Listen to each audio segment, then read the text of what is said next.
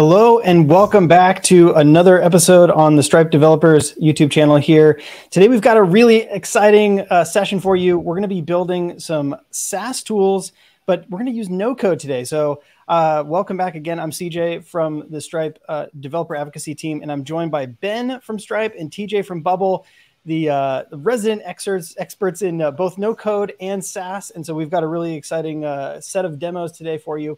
So maybe we could start with a round of introductions. TJ, do you mind going first? Tell us kind of like, a little bit about yourself, and then maybe Ben, if you can go second.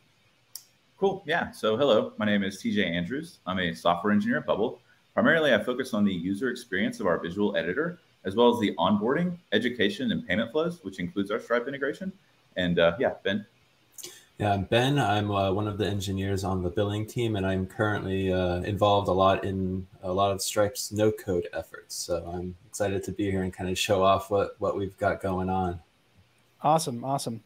I know, Ben, you've done a ton of stuff with Bubble before. You've done demos with Bubble, and now that you're at Stripe, I think, you and TJ combined, we're going to see some really cool stuff today. So why don't we go through first? If TJ, do you mind kind of just showing us some tips and tricks for how we might work with Bubble, and then we'll get into the Stripe stuff in the second half here.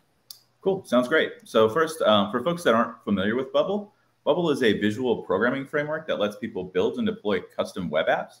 So we've got a powerful point-and-click web editor, built-in database, and cloud hosting platform that allows you to design interfaces, build workflows, and create complex marketplaces, SaaS products, and more. I'm going to give a high-level intro of how Bubble's basic interface works, and then deep dive a little bit more into our plugin system so that it can set up Ben for what he's going to show in a little bit. So first, over here on the left is the tabs. So there's 7 tabs to help build your app. So starting with the design tab, this is for defining your app's visual appearance. Workflows are for defining user interaction. Data for managing data your users create. Styles for creating reusable designs. Plugins for adding extended functionality. Settings to define app-wide controls and connect to external services with one click. And logs to monitor apps usage and activity. So now let's walk through plugins.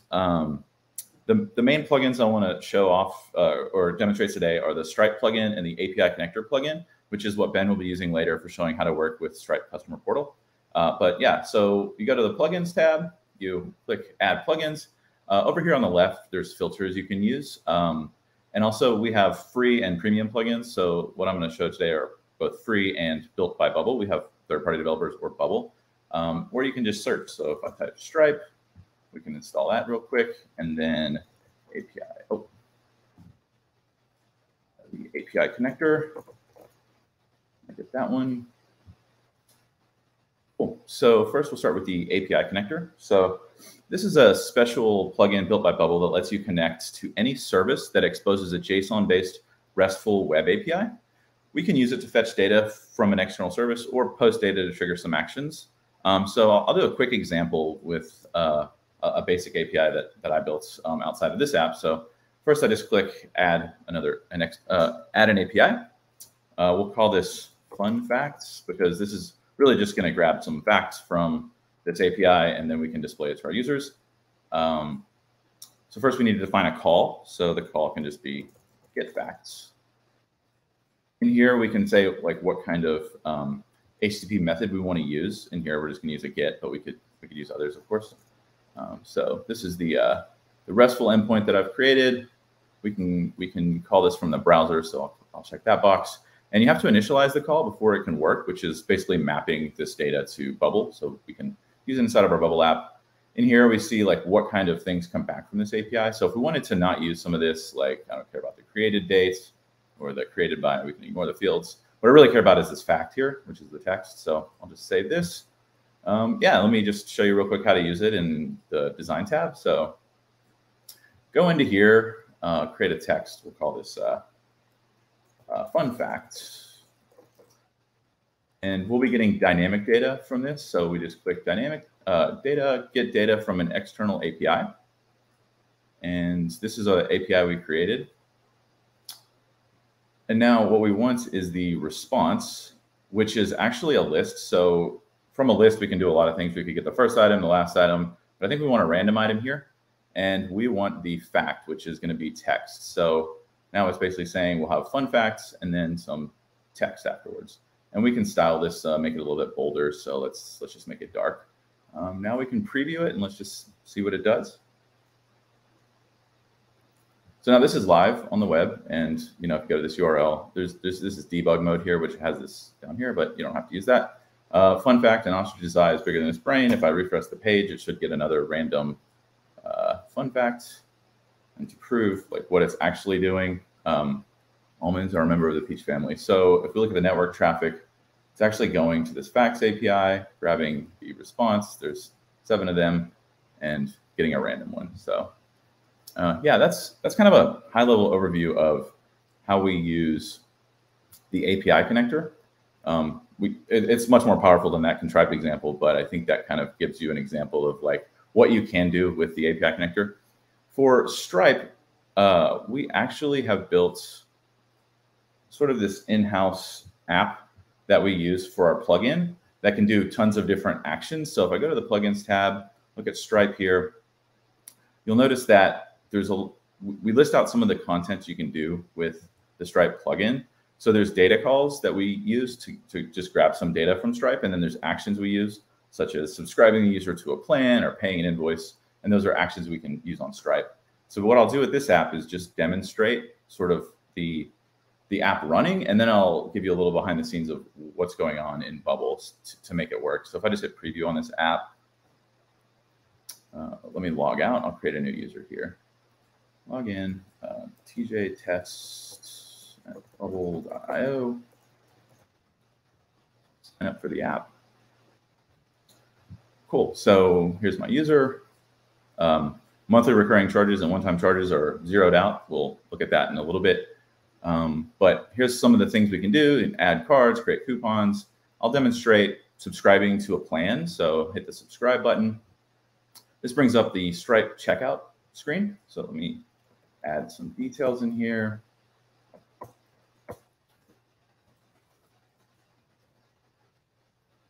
And this plan was already set up on Stripe. So that's what we're seeing on the left here. So hit subscribe.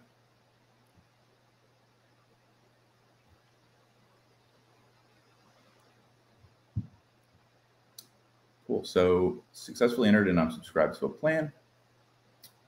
Let me refresh this real quick. Hopefully, yeah. So my MRR is now $49, and one-time charges is still $0. So let me purchase a product as an example. So if I were to buy this $25 item, I had already saved my credit card information, so I'll just leave that. Hit pay.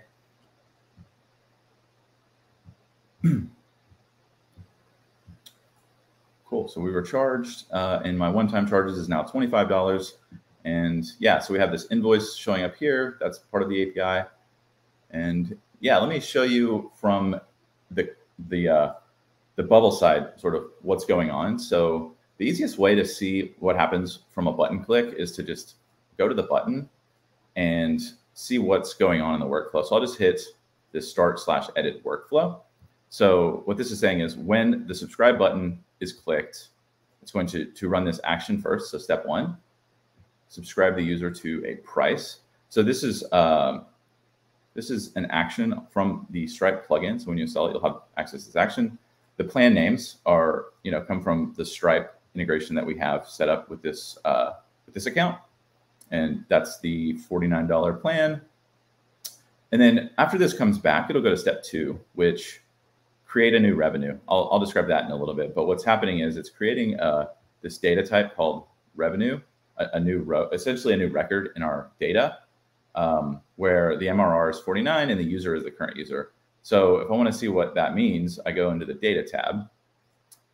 In the data tab, we have different data types. User is created for every Bubble app, but revenue here is something that I created, before this. And if we wanted to create a new data type, it's really, really easy. We can create anything here and just hit create.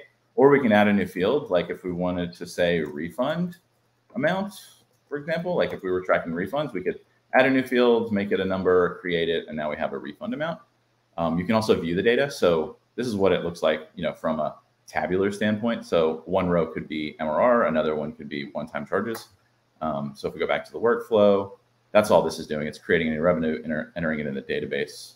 And similar with purchase, it's charging the current user, which is a different action, creating a new revenue. This one, actually the results of the first step we can use, which turns into an order and the amount received, including coupons, which is a number, and we divide by 100 because it's cents-based from Stripe. So yeah, and that's creating a record for revenue. And then just to use it in the app up here, this is where the magic number comes in. We're searching for the revenues. So user is current user, which will give us a list, and we want each item's MRR in this case, which evaluates to a list of numbers. And then you can run functions on those numbers. So I chose sum. You could do like average or median or other functions on a list to get the number. But yeah, so that's just the sum, the total MRR. And similar for one-time charges, except this is each item's one-time charge. So very easily can display a bunch of data in this visual way. Yeah, I think that's mostly what I wanted to show from a Bubble plugin standpoint. And yeah, I'd like to hand it off to Ben to go deeper into the demo. Yeah, so hello. Thank you for that, TJ.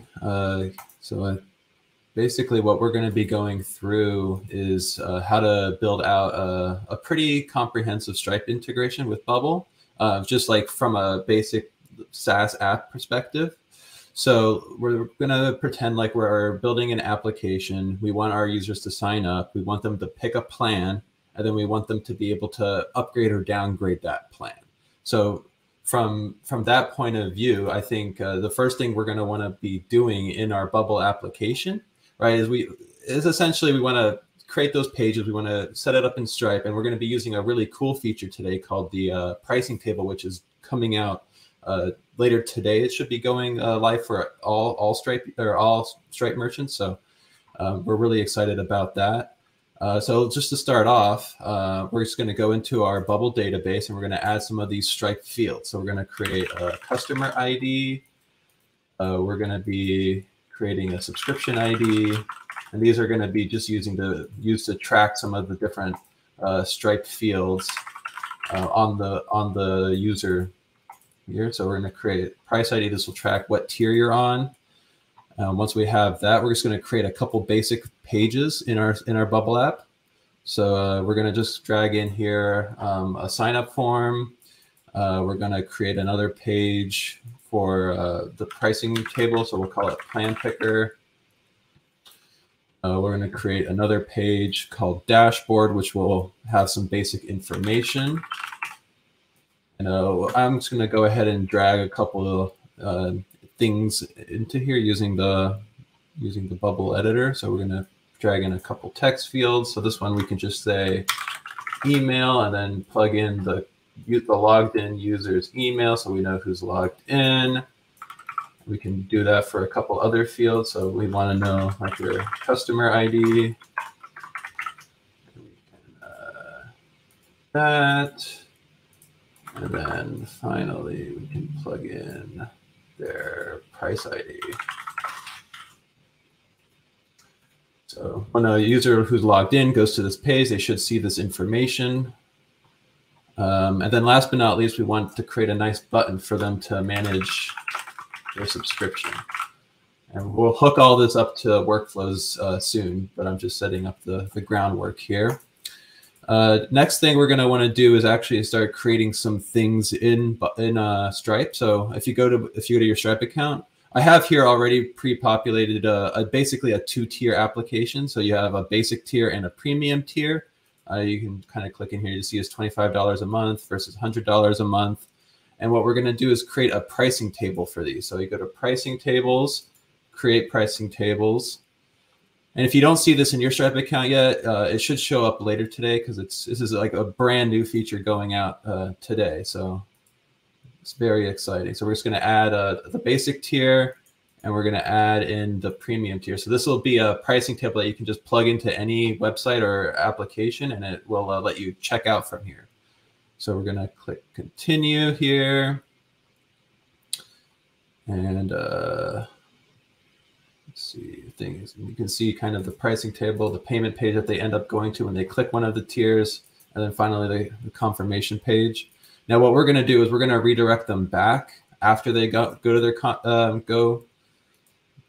check out. So we're going to go ahead and copy our URL for the Bubble app, and then we're going to send them to the dashboard. So we're going to just say /dashboard there for both of these. And then we're going to click finish, and it'll spit out some HTML for us to copy. So we have this. So I'm just going to grab all this code here, and we're going to plug it into that plan picker page that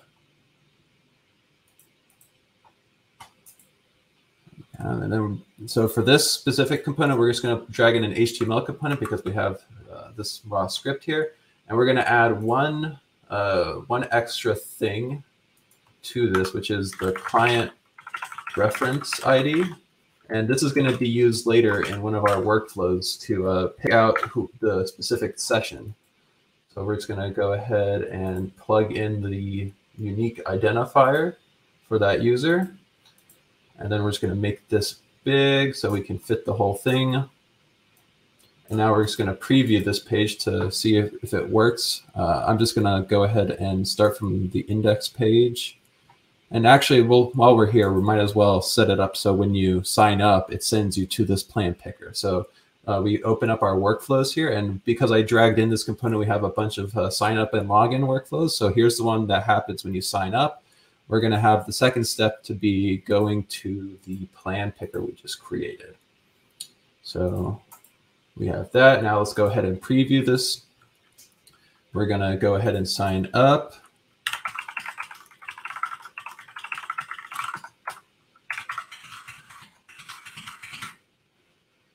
And it should take us to the plan picker. Now it's loading the pricing table. Okay, we're going to go ahead and pick basic.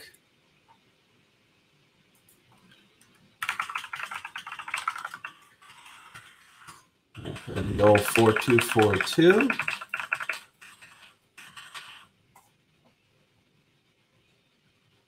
And then when it's done, it should redirect me back to our dashboard page. Now, it's not going to tell me any of the information about Stripe yet.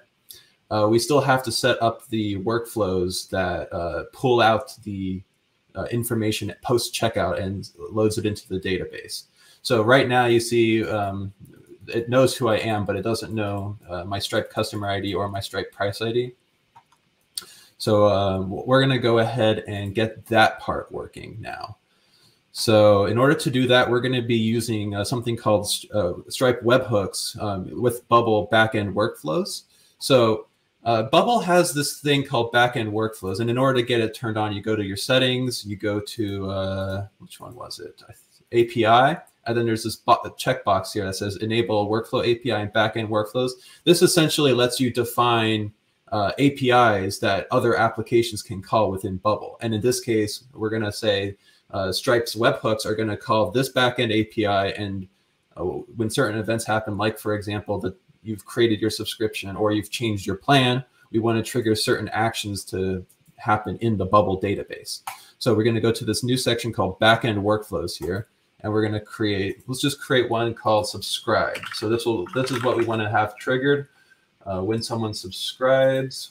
We're just going to check these boxes. Now, in order to define what kind of payload we're dealing with, we go to this thing called detect request data and then click detect data. This gives us a URL that when we send a payload to it, Bubble will pick up that payload and then turn it into Bubble's data model so you can pull different information out in your workflow. So we're going to go ahead and trigger, we're going to go ahead and create a webhook for this. So we go to developers and then click webhooks and then create a new endpoint. And I think we have one already. So I'm going to go ahead and delete this one real quick so we can create another one just for this example. So I'm just going to paste in my URL here for subscribed. This gets called on subscription creation. And what we're actually going to be listening to is the checkout complete So when a checkout session has been completed, there is another alternative where you can do a subscription created, but in this case, we want to be able to get the actual customer who created it because we don't know who they are yet. So we're going to be using checkout session completed. This should have all the information we need. So we're just going to click add event here. And then all we need to do now is trigger this event. So what I'm going to do is just go through this one more time. I'm going to go back to this plan picker page. I'm going to check out one more time, and then it should send a webhook to this specific page, and we should be able to then make our workflow. So fill out the old 4242 one more time.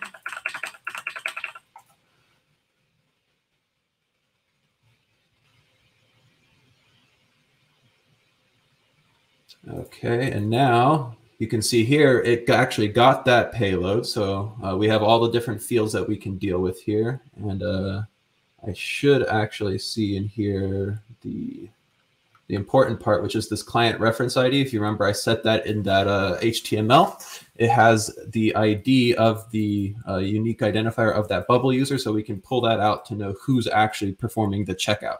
So we're just going to go ahead and save this. And what we're going to want to do on subscribe is actually update the logged in user. So we're going to want to make changes to a thing on subscribe. The thing to change is something we need to search for because we don't know who the current user is at this point. We're going to search for users who have their unique identifier equal to something in the request data, which is that client reference ID. So once to make sure that those are equal, we want to pick the first item because we are only expecting a single item out of this search. Sometimes when you're searching for things in Bubble, you can get a list of things and you need to kind of figure out which one you're trying to get. But in this case, we just need the first one, and that'll get that. So then we just want to start adding in the things we actually do have, which are one, the customer ID. So in here we have the customer, and we have the subscription ID. Which is this. Now, one thing we don't have yet is the price ID. Now, this is because the checkout session doesn't have that data. It only has the subscription ID. So we'll need to make a get call on the subscription and then set the price to that. Now, what does that mean exactly? So we have here the API call to get a subscription. This is just the Stripe API, right? So in here we have you have the price ID that we're trying to get, and in order to do that, we're going to use something that TJ showed us earlier, which is the API connector. Now, so if we go to, I have already set these up, so I'll just kind of show how it works. So we have here the get subscription API. So I've defined here in my key values, kind of my secret key. Please don't steal my test mode account. So we have here a get request to get a specific ID, and then we can make that call in there. I've also set up another one to create a portal session, which we'll get into in a second here. But so let me just kind of show you how to actually use this get request. So make a step 2 here, and then on plugins we have get subscription. And then all it asks for is the ID of the subscription. So you just say result of step 1, or we can just pull it out of the request data actually. So we can just pull the subscription out of there. And then this should this step will now return a subscription. And then the last thing we want to do is one more time make changes to that step 1 user, or make changes to that same user we did in step 1. And this time we want to actually set the price ID. So we're going to pull the result of our step 2. I know this is kind of how you do it in Bubble. We want to get the plan ID. So this is essentially what we're going to do to get all the fields set in our database. So now, hopefully, when I test this, everything should work. I need to do one more thing before I actually run a test, and that is update my webhook. And the purpose of that is I need to delete this back that says /initialize because we've already initialized our webhook, and then we don't need that /initialize anymore. So I'm going to delete it. We're going to go in here. And now I'm just going to go ahead and do an end-to-end test here. So we're going to go back to back to the plan picker. And now this time, let me just remember what my email was. Then test track. Okay. Now when I subscribe, it should go through and call that workflow.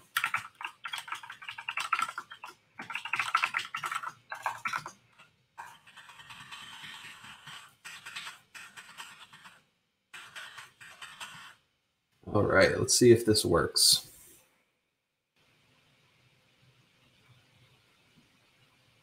Okay, so as you can see, everything worked flawlessly, right? We have our price ID, we have our customer ID, and I forgot to put the subscription ID, but if I reload our database, you can see that's filled out as well.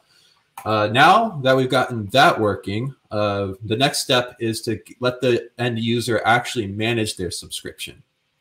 So to do that, we're going to be using something called the Stripe Customer Portal. And essentially, that's a page that you can redirect your user to and lets them manage their subscription, change their plan, do a cancellation, all kinds of very useful things that otherwise you would have to build yourself. And this kind of solves a lot of that pain. So we're going to be turning this button into that. So what we're going to do is going to be quite straightforward. We're going to go to the dashboard page. We're going to click this button and we're going to create a workflow that gets triggered when you click the button. So we click start workflow, we click here, and then what we're going to want to do is make an API call to that. If you remember, I showed you that create portal session API I defined. And it, essentially this just takes in the customer ID, and that's something we did store on the user. So this time we can use current user because we know who's logged in. We can pull out their customer ID, and the return URL, we want them to go right back to this dashboard. So I'm just going to copy this URL and then paste it here. And then theoretically, that should work. Once last but not least, I have to redirect them. So I'm going to click open an external website, and then we're just going to pull right out of that step the, where is it? URL. So that URL will be a Stripe portal session. And now when we click preview here, we should be able to get this all working. So now when I click this button, it's going to make an API call to Stripe, create a portal session, redirect us here, and boom, we've got essentially everything we need. So here we have, our basic plan, $25 a month. We can click update, and then we have the premium plan. I can upgrade right here. It'll prorate the $25 I've already paid, so we have only paid $75 to upgrade. Click upgrade, and we can then go back and click this go back button, and it'll take us right back to the dashboard. Now, this is not going to be reflected in our application yet, though. We still have this price ID is the old price ID, the $25 plan price ID. What we want to do is make it so Bubble is aware that the end customer just changed their plan. And for that, we're going to create one more webhook.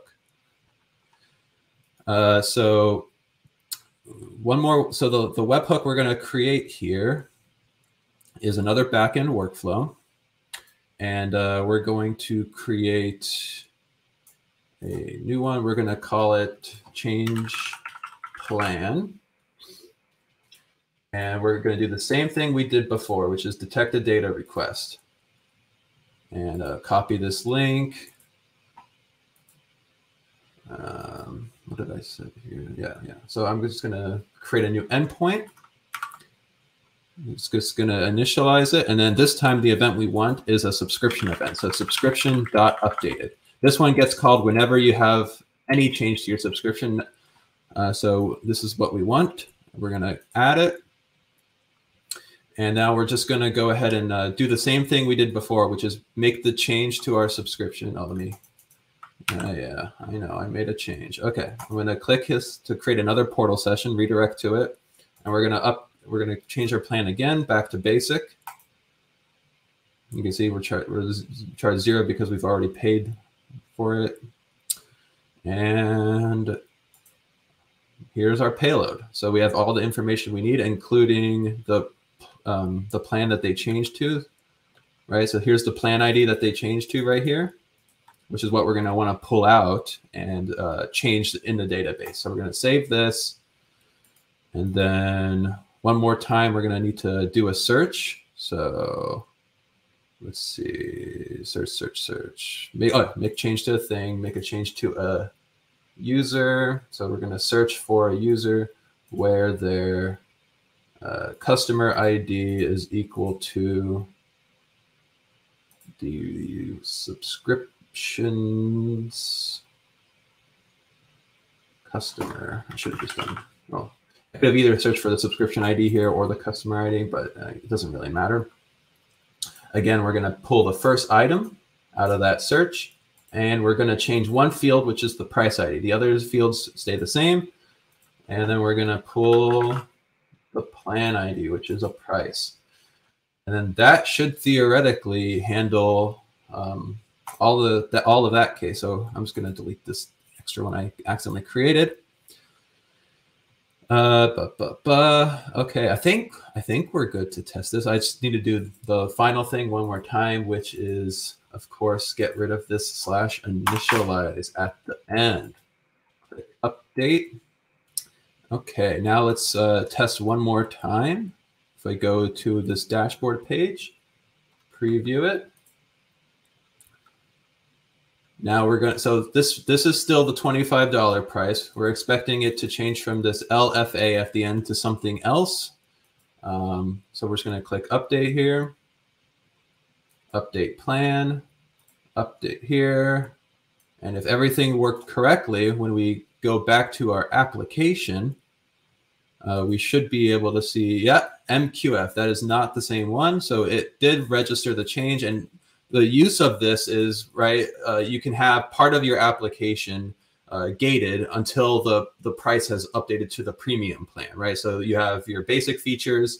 I know it doesn't look like much, it's just text right now, but like just imagine we had a check saying, oh, if you're on this price, show this. If you're on this other price, show that. You can plug in your upsell flows, all kinds of useful things using all what we've done on this demo today.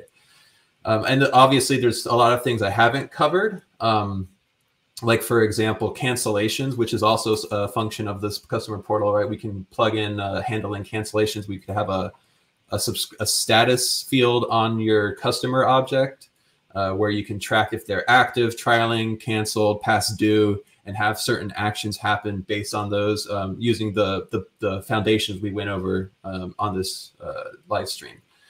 But honestly, that's all I really have to show. Does anybody have any questions? So I have a question. If we could, I think two things come to mind. Number one, like if you're trying to set up these webhooks and these workflows and it's not working, where might you go to debug that? And then number two, if you're using, I think it's like user level permissions. TJ can hopefully jump in here and add a little bit of color here. There's like a permission setting too that may trip folks up. So yeah, I would love to kind of just talk about both of those things. Yeah. So the place you want to go to when you're having any issues is the logs. So the logs are pretty useful here. So you click server logs, and then you can see if we have.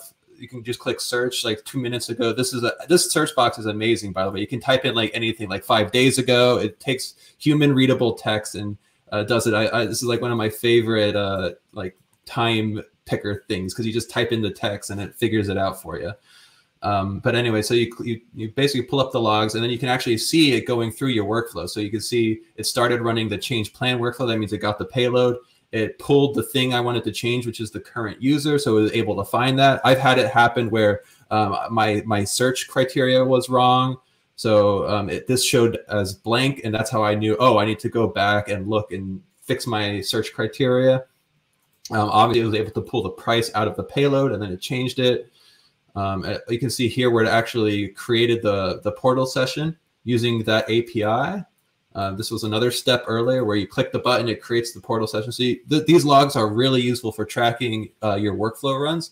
And as you said before, I think, CJ, there are some things that can trip you up, that trip me up specifically. One is, I think if you're dealing with users, if you users specifically, there's a lot of privacy security settings around that. Where are the, maybe TJ, you can jump in. in the data tab, if you click that.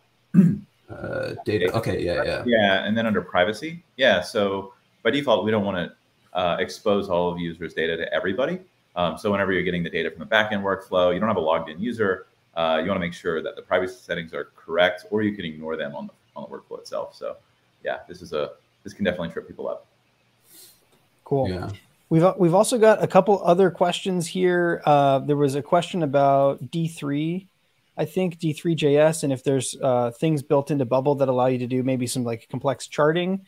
And then we've also got questions about Connect and some other best practices. But TJ, yeah, is there any color that you could add around, like charting plugins or things you can do inside of Bubble with charts?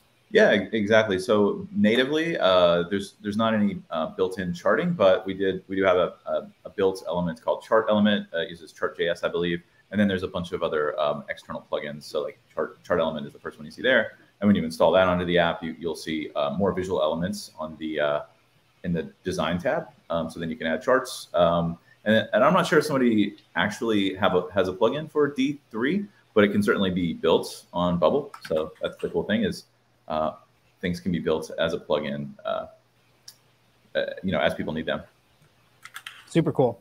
Let's talk about Christian's question here. What about Stripe Connect features?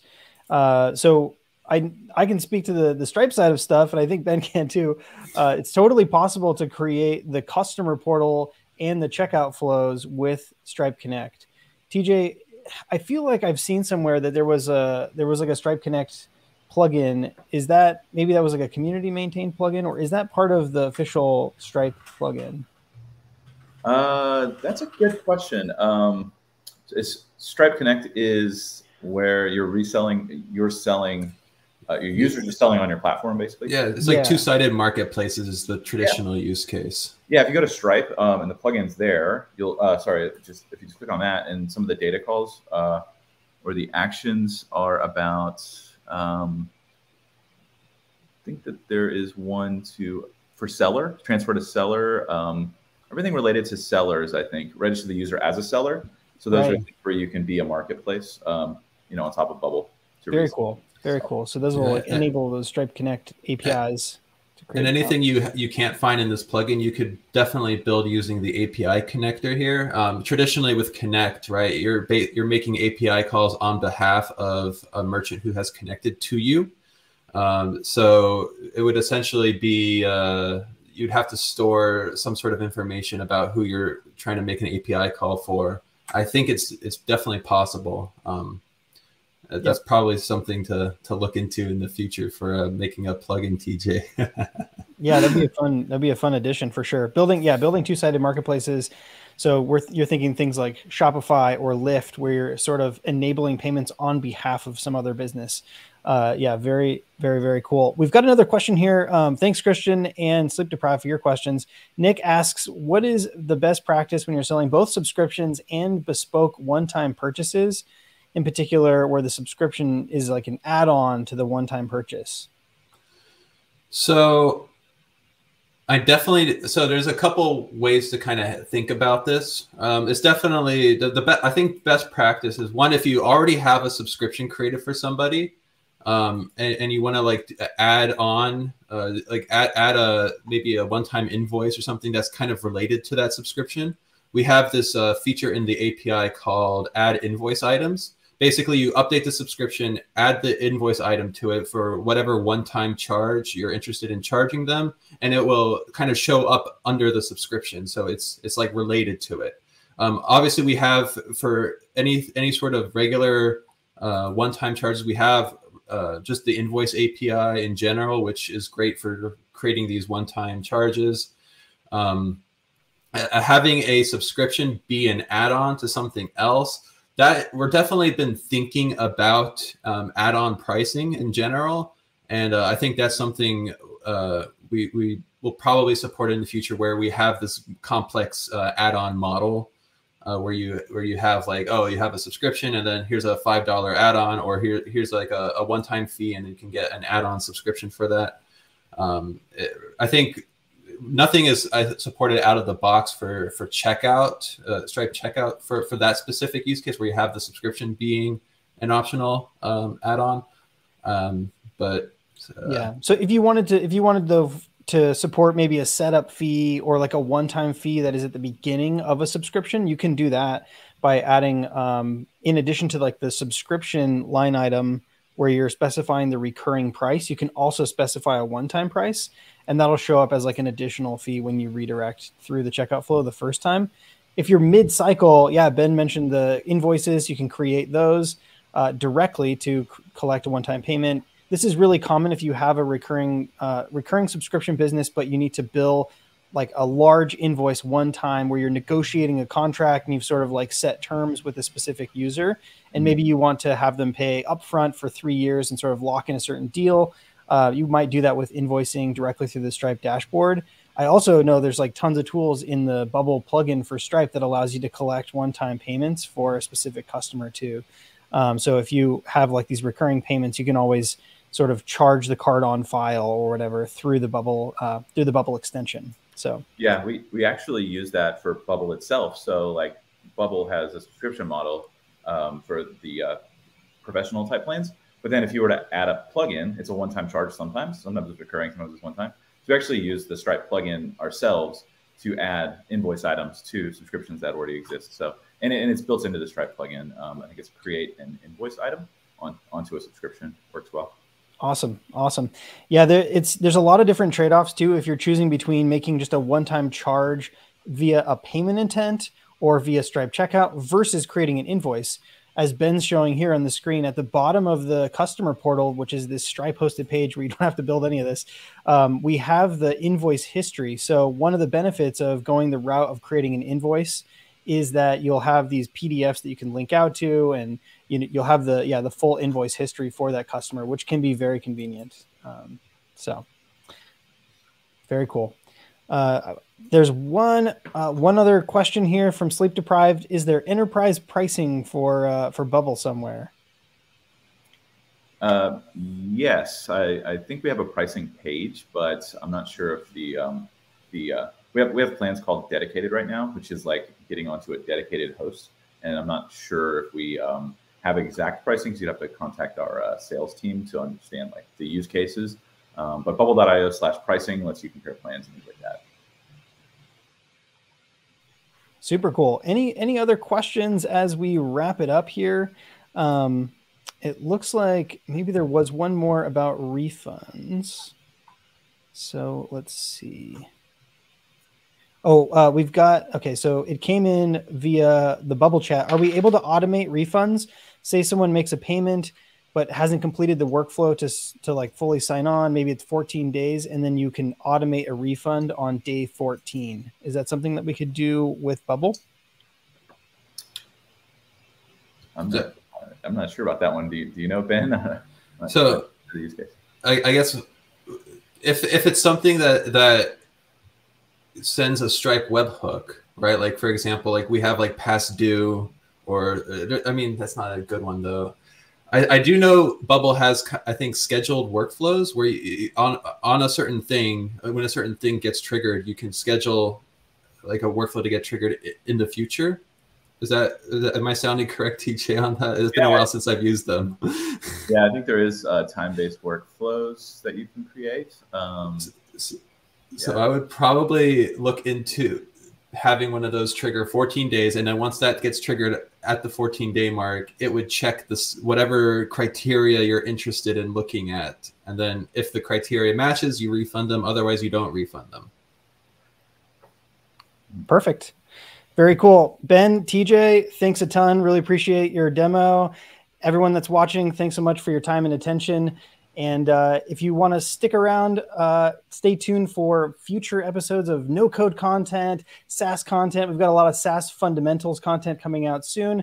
We're really excited to show you how to use the combination of this checkout and the customer portal in a lot of future demos. If you haven't already, if you're on YouTube, go ahead and subscribe to the channel. Otherwise, if you want to follow @StripeDev on Twitter and follow Bubble on Twitter, and if you want to reach out to Ben or TJ, we will include their Twitter handles down or some way to contact them down in the description. Thanks so much for watching, and we will see you in the next one. Thank you. Bye.